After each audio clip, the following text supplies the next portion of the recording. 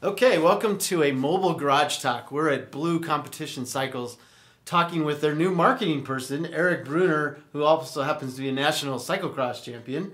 And welcome to the show. Thank you.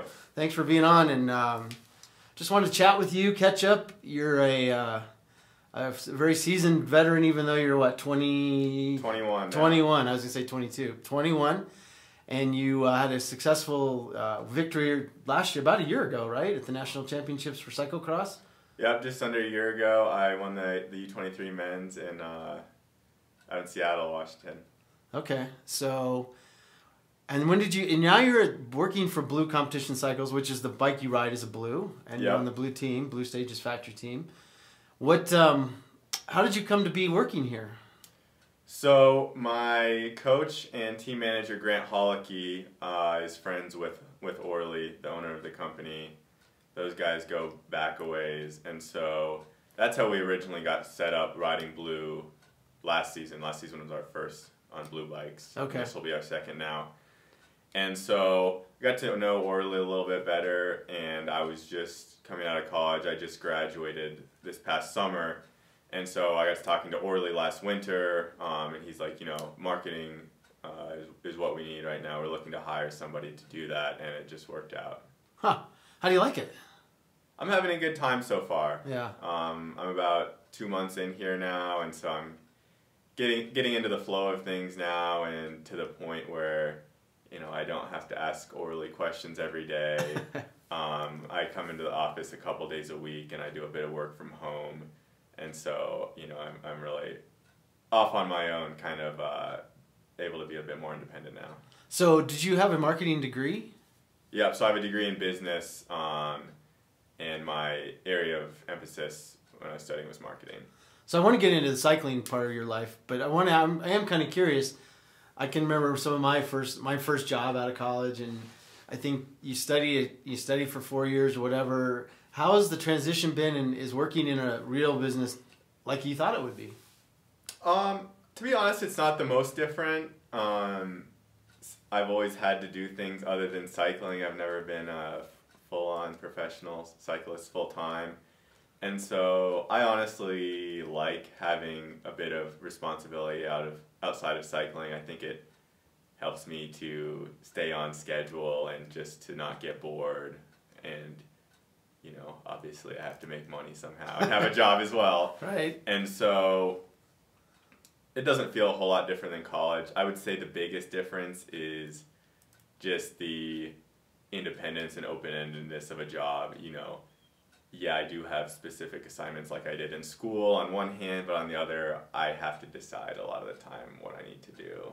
Do you feel like and then go out and do it? So it's a bit more difficult to plan things out or manage my time, but I'm getting used to it. Do you feel like what you learn in school is very applicable to what you're doing?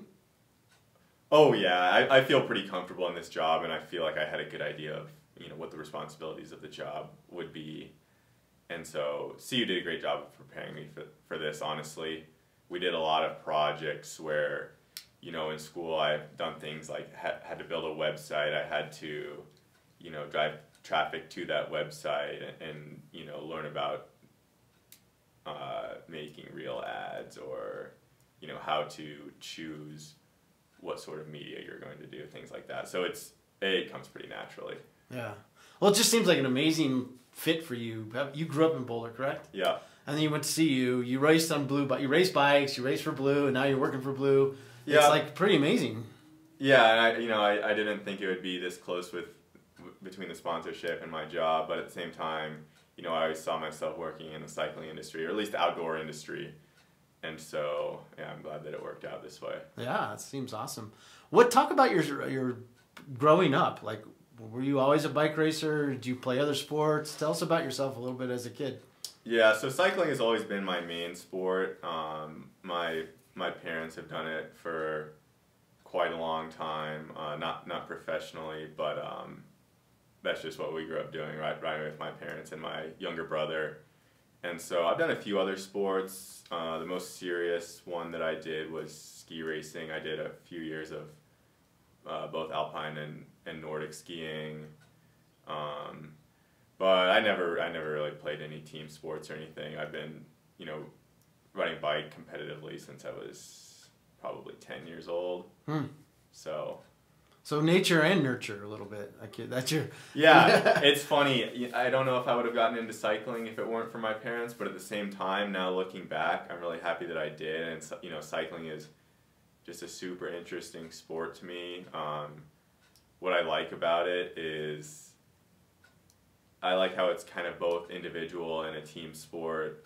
I like how there's a huge element of strategy, of equipment choice, of team tactics, but also fitness and strength, skill, all these different things. And so I think you can really argue that cycling is one of the more interesting, more complex sports out there. We'll talk about, before we get into some specifics on cycling, talk about just growing up in Boulder and how this community influences the sport of cycling and yourself and promote and got you really good, maybe. Well, I'm lucky to have grown up in Boulder because there's just always been a lot of opportunity here. There's a full calendar of road racing, cyclocross racing every year. I rode for Boulder Junior Cycling for a long time, so it's been really nice to grow up around a lot of people who not only do the same thing but are really good at it. Who are some of your sort of like influencers or heroes or people that you've really sort of followed over your life and who you've kind of inspired you to be doing what you're doing? That's a good question. One of my earlier coaches on BJC was Ann Trombley. She was a great coach. She's an Olympian mountain biker. Andy Bajadali, who was a professional rider on what's now Rally. He was one of my other coaches growing up. And Pete Weber was my coach for cyclocross when I was a junior as well. So that's kind of the common theme is as I came to all those people through BJC. And I got to say my coach now, Grant Hollicky, as well. He's while he wasn't a professional rider himself, he really understands the world, and I don't think that you have to have been a professional to really know what you're doing and really help people who are trying to do that. Was there anybody like Peter Sagan, or somebody on the big stage that you've really idolized over the years?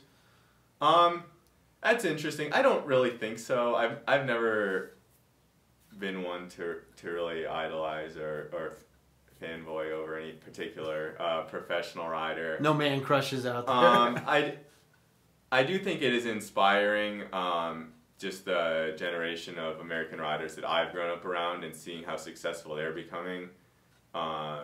Because, honestly, American men's cycling hasn't been the most successful in the past couple decades, So who would that be for example? And so growing up around guys like Gage Hecht or, seeing what a couple other guys my age now are doing in the World Tour, McNulty, Ian Garrison, those guys are the exact same age as me and having huge success already. Right. What about what was a kind of aha moment maybe when you said, this is what I want to really make of my life for the next 10, 20 years?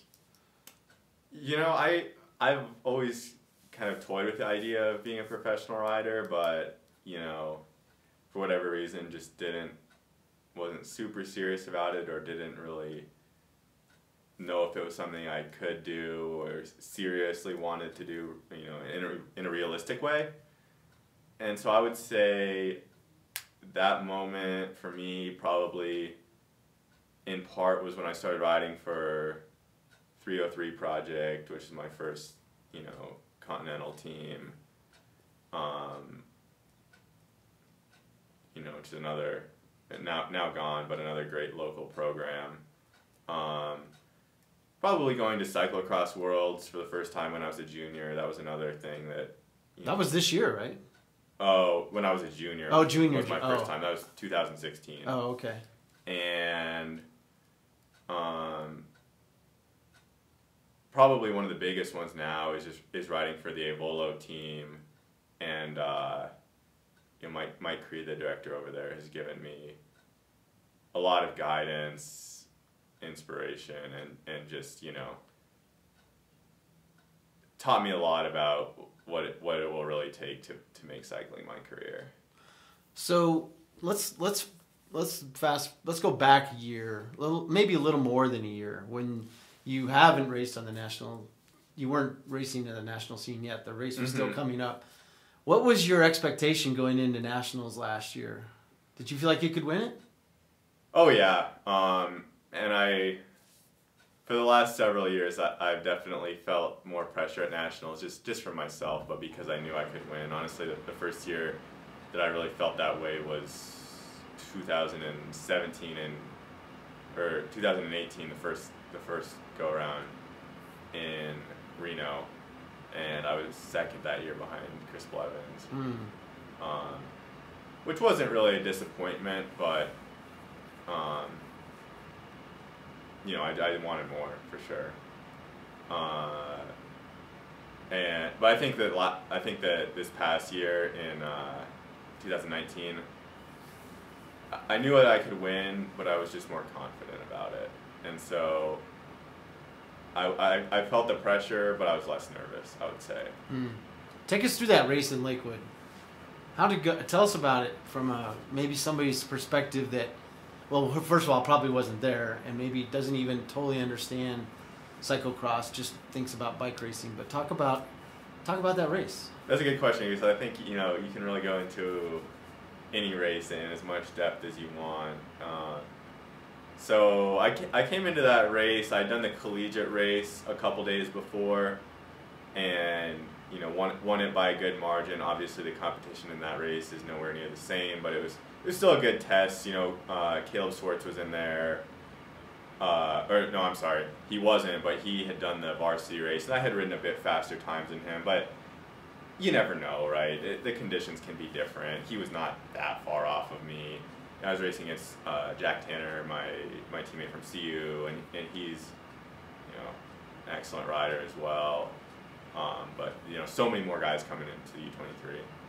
So I started the race, and on the first lap, honestly, I felt horrible. That was probably one of the worst laps of the whole season. And how'd you feel horrible? I just had bad legs. Okay. And I thought back to I think I was kind of the favorite coming in. Maybe not as much as Curtis White in 2017 came to mind, when everybody just thought they knew he was going to win, and he just, I think, cracked under pressure, and he was still easily the best rider that year. Don't know what happened to him, but I was like, I can't go and do that. And so I don't know if I didn't get a great warm-up. I pretty much did the same warm-up that I always do, which didn't seem like a problem. I definitely tried to taper more for that race, as you do for nationals or any very important race. And as I train more and just get more miles in the legs, it's actually counterintuitively harder to do that. And the reason is your body just responds in a different way to rest. And so what used to be kind of a nice break, breather, you come back fresh. When you train that much more, your body just comes in, and it can kind of shut down sometimes when you have too much rest. And so my coach and I have been playing with up the volume the day before the race. So, used to do maybe an hour. Now I do at minimum 90 minutes, but probably 2 hours is better. Is this Grant at this point? Yeah. Okay. Yeah. So I worked with him for the past 4 years. Okay. Now. And just more efforts, that sort of thing. Maybe rather than taking those few days rest, days 2, 3, and 4 before the race, it's maybe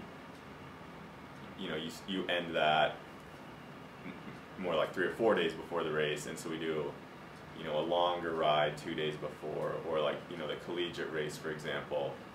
We weren't worried about that making me too tired for the under 23.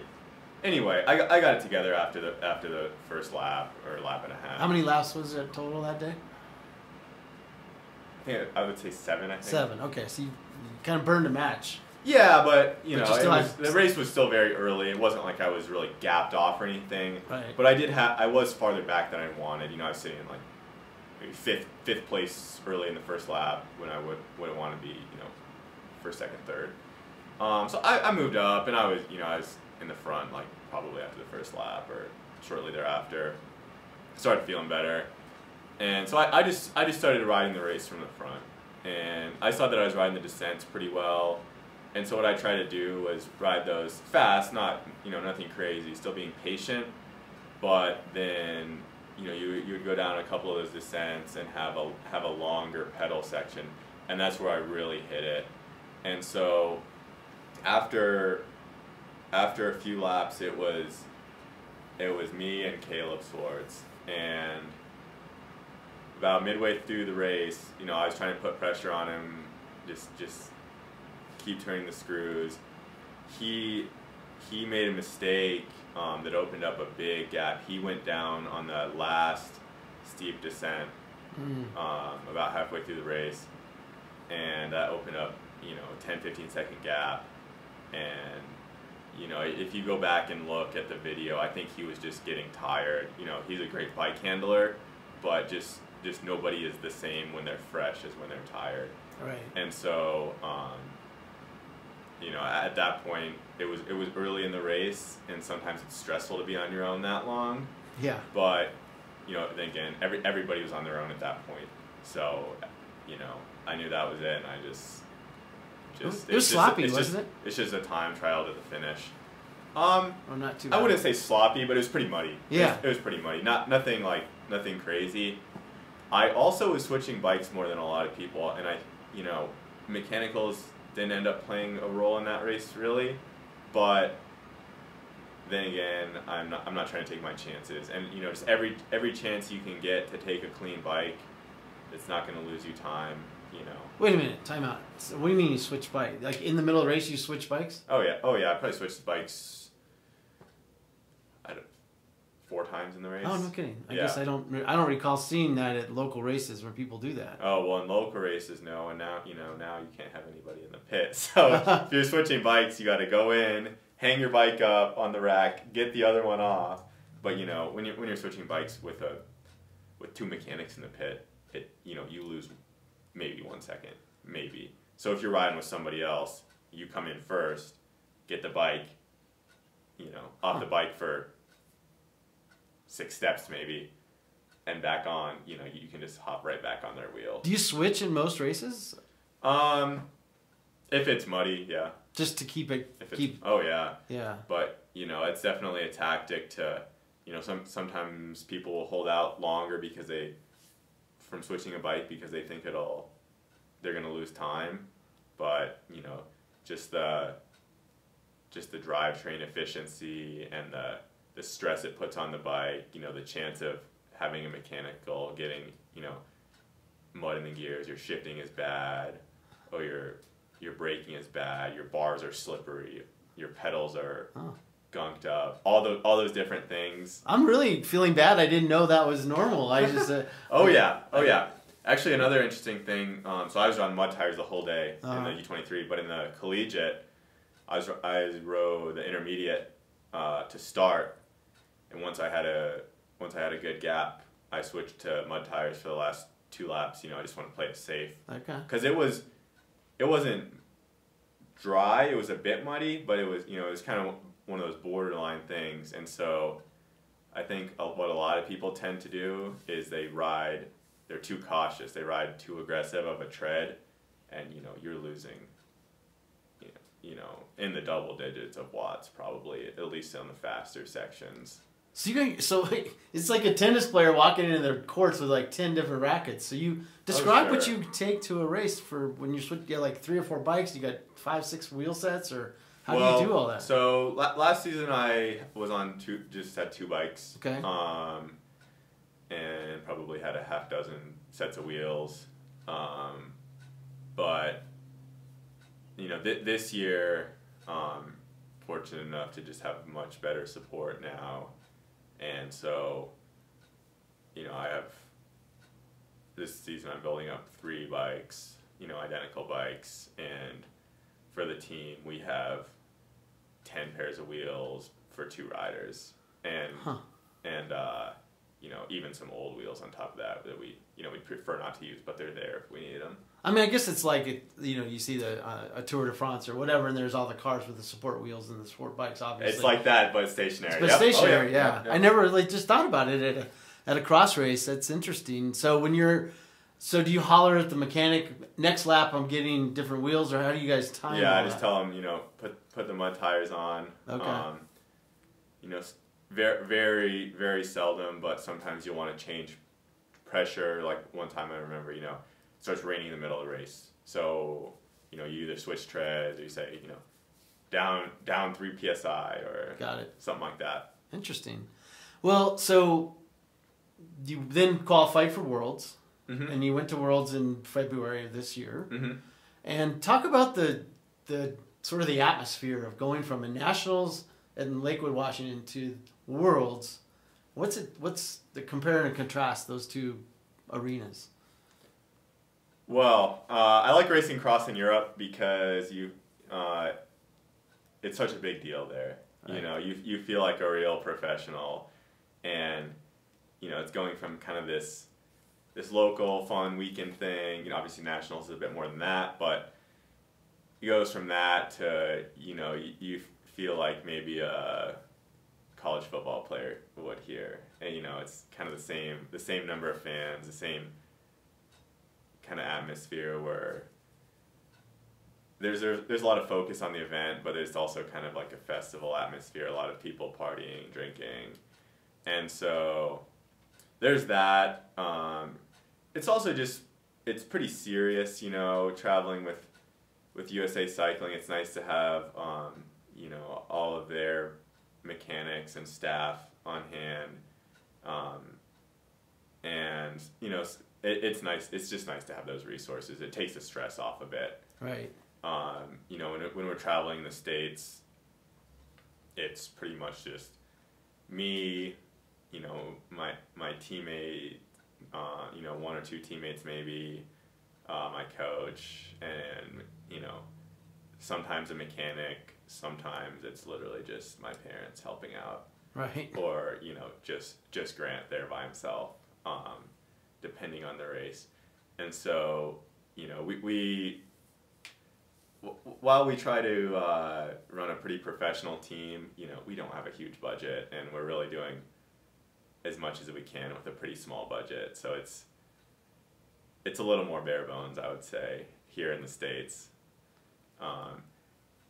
And then on top of that, just in Europe, the level of competition is so much deeper. There's a lot of faster riders, but other than that, you're fighting for every single position. At Nationals, I'm riding half the race by myself. Maybe I ride a lot of the race in Europe by myself too, but there's always somebody that you maybe could catch, or somebody that's definitely catching you if you slow down a little bit. Yeah. So it's just a really high level. Sounds like when I went over to play soccer one time, and I felt like the other team had twice as many players because they were just so tactically strong, and their strategy was so good, and it was incredible. Is that the same case maybe in cycling too? Do they have different mentality? Do they have just sort of this years and years of strategy that's built into how they race? I think so. I think there's, maybe a little bit more opportunity, or just you learn more racing in Europe because the level is higher. I think it's also just a different process of selection for the best riders. There's so many more people that get into it there because it's a more popular sport, and so naturally there's just going to be more riders who are better, and it's harder to make it as somebody of a certain ability. Do you aspire or want to go to Europe to do race full time from there? Yeah, that is my plan for the next 2 to 3 years, is to probably move to Europe. If not full time, 6 or 8 months out of the year at least. That's really the only way you can make a career of bike racing. Where would you go? What would be the sort of ultimate place to land in Europe? Well, for cyclocross, it's obviously Belgium or the Netherlands. That's Right. just where all the races are. Yeah. I probably wouldn't like to live there year round. I speak Spanish, and so Spain is a natural choice. Nicer weather. Quite a lot of American pros live there, so that's probably my first choice. Do you also have a similar love of doing crits and road racing? How do they all play together in your vision of your future as a pro cyclist? Oh yeah, I mean I like to do it all, and so cross and road have always been kind of equals for me. And at this point, trying to be a professional cyclist, I accept that the money is really in road. I want to keep doing cross as long as I can, and maybe my whole career. But I do accept that maybe this season now becomes 2 months rather than 5, or I race road all summer, and then maybe I don't have a separate cross team. I just ride the same bikes as the road team or something like that. And so while I kind of love both equally, you got to be realistic about it. Sounds like your heart's a little bit more into cross, just a tad. No. No? I Okay. disagree. Okay. I just know that if I had to give up one, not because it's what I want to do, but just because the reality of the situation, it would be cross. Yeah. It's probably tough either way to make a living in cycling. As I've learned over the years talking to different people, it's a challenging career. Oh sure, but if you want to talk about people who make a living wage in cyclocross, there's maybe 50, maybe 25 men in the world who really do it as their full-time job. And and compare that to hundreds of riders in the several hundred riders in the world tour, or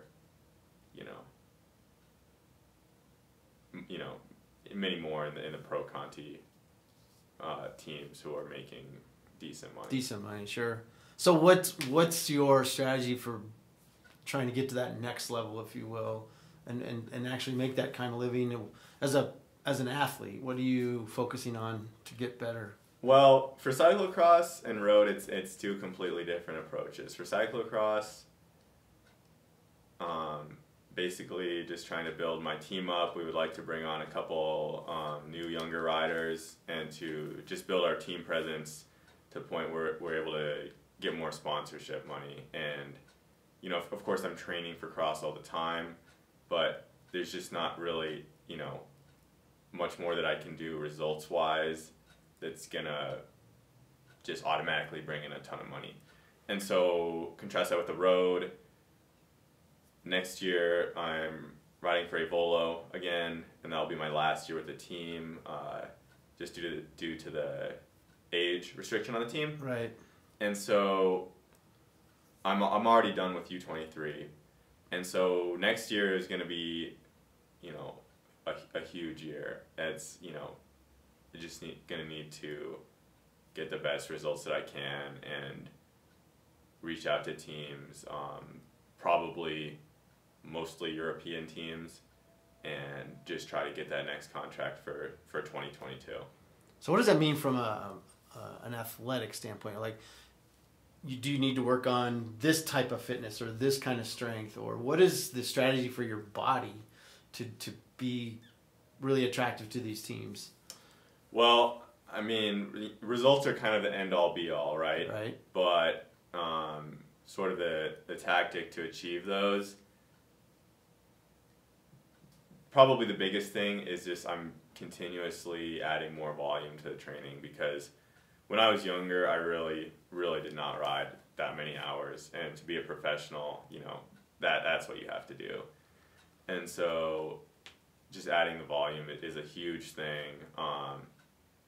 I do a lot of specific interval work, a lot of, even though I consider myself an all-rounder on the road, I do a lot of sprint work, a lot of VO2, and of course longer efforts. But I do strength workouts in the gym twice a week. and that's not just like core and stuff. That's like real weights, and a little bit heavier, a little bit more serious in the off season, but pretty much that's year round. That's always tricky though, isn't it? Building weight without getting heavier, sort of thing. Yeah, it's definitely a balance, and you definitely have to, you want to add a lot of muscle, and naturally some fat's going to come with that, and then you have to kind of lean off the fat and try and preserve a lot of that muscle. But really, most of the gym work that I'm doing is not meant to bulk me up at all, and I haven't gained any weight from doing it. So I think that's a common. Is it hard? Not a myth, but yeah. Is it hard? Yeah, I mean, is it just to kind of... One of the hardest things is just, that's always a workout where I have another workout the same day. So just keeping that schedule rolling and keeping motivation all day is definitely one of the harder parts of that. I have a really good strength coach, and he, we always go back and forth about what my racing schedule is like, what my strengths and weaknesses are, or, if I have any pain or injury. Fortunately I haven't had any sort of overuse injury ever, but, he's really good in writing me a program that's specific to cycling and that makes me better without really overworking me. So, fortunately, that's been relatively simple. I know I've talked to a lot of pro triathletes, and they do a lot of massage work and body work, and rest and recovery is super important. And I don't know what your volume is compared to maybe an Ironman type of athlete. It might be the same, just different kinds of workouts. But talk about the recovery and the rest and the body work that you do to keep on top of it. Oh, sure. So, every day after I lift, immediately after, I'll do a long stretching routine, mostly for the lower body, but, a little bit of like spine mobility, that sort of thing as well. And so, I'm pretty much stretching every major muscle in my legs for 2 minutes at least. And so that does a lot to just keep the soreness away and to help me not feel the gym workouts too much later on. Obviously when I'm not traveling with the team or anything, massage is pretty expensive, so that's not really something I do regularly. We do have a sponsor for our cyclocross team, Todd Plymel-Mallory, oh, yeah. And he does some great massage and body work. He also does dry needling, yep. And he's really pretty comprehensive in what he does. So I'll go to him every so often and just kind of get the full body treatment, and he is excellent at what he does. I've known Todd for a while. Oh yeah. Yeah. And I just do a bit of foam rolling here and there as well, just lighter stretching, kind of all the time. I use like a lacrosse ball on my legs, on my back, that sort of thing. Okay. So what do you? I mean, obviously you're in the bike industry now with Blue. You're racing. What do you love about all of it the most? I just love doing something that I'm interested in all the time, and I'm fortunate to have a job it's what I like to do, right? It's what I know. And so not only is it what I learned about in school, but it's cycling is something that I'm super familiar with, and here at Blue I'm helping out with the things like the product design, or going back and forth with magazine editors about how to work on the bike or something. And so I'm fortunate enough to have that experience in the cycling industry where I can I know how to build a bike or work on a bike, or I know what qualities I like to have in the bike I'm riding. And so it's cool to be able to put that to use as well. Do you think down the road, do you see yourself as staying in the sort of manufacturing side of the industry, or do you maybe coaching, or what other parts of the industry, or I should say the sport, do you really like? I have been interested in coaching for a while. I don't know if it's ever going to happen. but that's something I definitely am keeping an open mind towards. You know, I like working in the cycling industry. Sometimes I would like to just get away from the bike world and not think about it as much. So it might be nice to do something different as well. I really don't know at this point. What else do you like to do? You know, it's kind of full gas in the bike industry all the time. You gotta go out and fish. What I mean, being in Boulder. Yeah, exactly. I would just like to take more time to do different things, I guess. I'm pretty interested in cooking. I'm into clothing. But yeah, really, I feel a little bit sometimes like, you know, I'm in the office and my boss will have on a race. I'm like, you know, I just like don't want to watch it. I want to like focus on something else for a bit. Right. Well, you're 22. You got plenty of time to get all the experience in anything you want at this point, which is awesome. Yeah, exactly. Yeah. Well, I just appreciate spending a few times getting to know you a little better. Are you racing this weekend? Thank you. Yep, I will be there on Saturday out at the local race in Broomfield. Yeah, cool. Well, thanks for your time, and it's good to catch up, and we'll keep on keeping on. Of course, thanks for having me. All right.